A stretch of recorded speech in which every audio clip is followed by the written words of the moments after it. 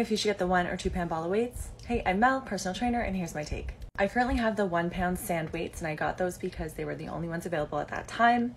But if I had access to both, I would probably get the 2 pounds, and here's why. Not only will you get more from each exercise if you're using 2 pounds instead of 1, but I really don't think that you will physically notice the difference. I specialize in strength training, so I'm used to lifting heavier weights, but I think between 1 and 2 pounds, they both start to feel heavy around the same time.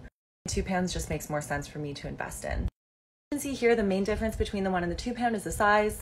Some people say that the 2 pound feels bulkier, which makes sense, it's bigger. If that feels like a factor for you, stick with the 1 pound. Definitely don't think it's gonna be a difference that you notice a whole ton. Obsessed with their new monochrome branding, so maybe I'll get a pair of 2 pounds for myself. Let me know which ones you would choose.